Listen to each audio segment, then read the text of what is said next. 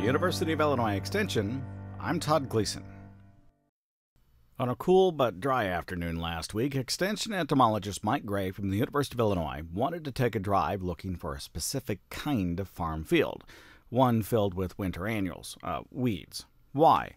Well, because the late corn planting will cause a very short interval between the time those weeds will be sprayed and the time the field will be planted.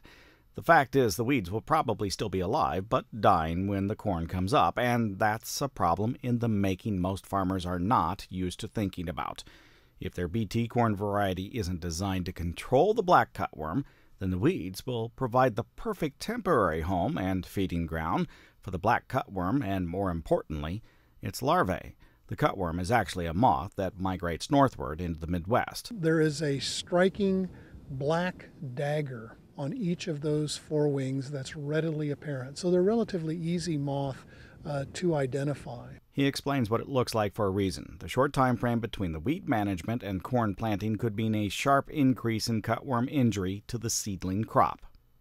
The black cutworms, again, once the larvae hatch from eggs, initially they will begin to feed on these weeds. But as weeds are destroyed either through tillage or herbicides, and as corn seedlings begin to emerge, these black cutworm larvae will move off their weed hosts onto these young developing corn plants.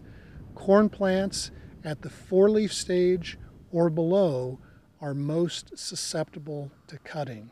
Initially, producers scouting their seedling cornfields will see small pinholes in the leaves. However, right now is the time to take action, says Mike Gray.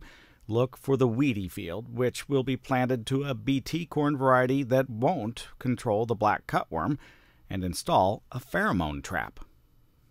The pheromone trap basically is used to, again, capture the moths, and when we have what is known as a biofix, which would be when you capture 9 or more moths over a 1 or 2 day period, at that point we can begin to accumulate heat units, growing degree days, as they're often referred to, using a base 50 degree Fahrenheit as our threshold.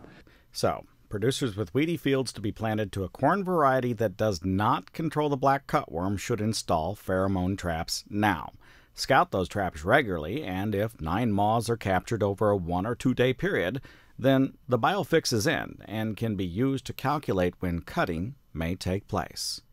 For University of Illinois Extension, I'm Todd Gleason.